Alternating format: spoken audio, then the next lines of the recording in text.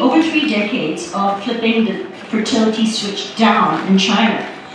They are now flipping the fertility switch up in China. And if that sounds a bit mechanical to you, this may not surprise you to find that the one-child policy was designed by rocket scientists. The reason why they are flipping the switch up now is because the one-child policy has resulted in a population that is grossly overbalanced. In a few words, it's too old, it's too male, and it's too few.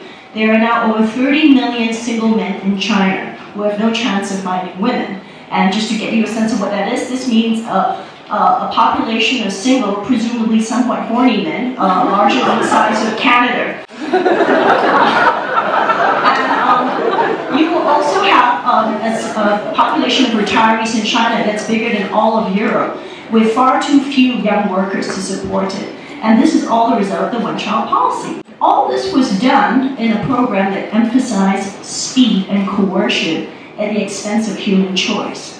So instead of lowering birth rights by giving women education and empowerment and equal opportunity, as many other countries did, China did it through a program which emphasized things like forced abortions, sterilizations, and very, very heavy fines. So the result of this is there are millions of missing women in China now. There are all these women who are never born, who are given away, or killed at birth through infanticide or selective abortions. And so China is now in a bind because where are all these brides for the legions of men?